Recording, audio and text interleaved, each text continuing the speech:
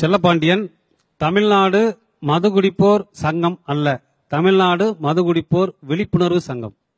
கட்சி கொடி இல்லாத கிராமங்கள் இருக்கலாம், கட்டிங் போடாத கிராமங்கள் கிடையாது. ஓகே, உங்களுடைய கொள்கை என்ன? மதுகுடிப்போருக்கு தனி கலரில் நம்பர் பிளேட் வேணும். Okay, number. இரண்டாவது, குடிப்போருக்கு குடிமீட்பு மையங்கள் திறக்கப்பட வேண்டும். ஓகே. மூன்றாவது, எங்களுக்கு கட்டிங், அதாவது உடையிற பாட்டுக்கு இன்சூரன்ஸ் இருக்கு, உயிரை பணை வைத்து குடிக்கின்ற எங்களுக்கு இன்சூரன்ஸ் கிடையாது. எங்களுக்கு ஒரு இன்சூரன்ஸ் வேணும். குடிக்கிறவருக்கு இன்சூரன்ஸ் வேணும். ஆமா, கண்டிப்பா. ஏன்னா உடையிற பாட்டுக்கு இன்சூரன்ஸ் இருக்கின்ற பொழுது உயிரை பணை வைத்து குடிக்கின்ற எங்களுக்கு இன்சூரன்ஸ் வேணும். அதே மாதிரி ஒதுக்கப்புறமாக எங்களுக்கு உல்லாச நகரம் தனியாக பாரடைஸ் சிட்டி ஒன்னு உருவாக்கி அங்கே வந்து அனைத்து வசதிகளும் கூடியது. அனைத்து வசதிகள்னா ஸ்விம்மிங் பூல்ல இருந்து தியேட்டர்ஸ்ல இருந்து அனைத்து வசதிகளும் அங்க இருக்கணும். இன்னைக்கு என் கையில 100 ரூபாய் எடுத்துட்டு போறேன்னா அங்க 80 ரூபாய் சரக்குன்னா அதை குடிச்சிட்டு அங்கேயே ஓய்வு எடுத்துட்டு வெளியில வரும்போது டாக்டர் செக் பண்ணுவார். ஓகே, இவர் நார்மலா இருக்காருன்னா வெளியில அனுப்பிட வேண்டியது. இந்த பேரெல்லாம் எங்க பிடிச்சிங்க? பாரடைஸ் சிட்டி அப்படின்லாம்.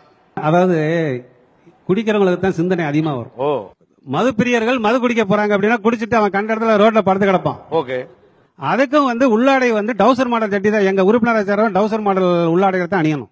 அதாவது குடிச்சிட்டு கீழே விழுந்து கிடக்கிறப்ப அசிங்கமா இருக்க கூடாது. சோ உள்ளாடை வந்து மது குடித்தாலும் மானத்தோடு வாழணும். ஓ, ஓகே. அடுத்த ரவுண்டு வரேன் நான். இதுலயுமா ரவுண்டு? கணவனை இழந்த பெற்று அந்த மதுவினால் கணவனை இழந்த பெண்களுக்கு அரசு வேலைவாய்ப்பில் முன்னுரிமை தர வேண்டும்.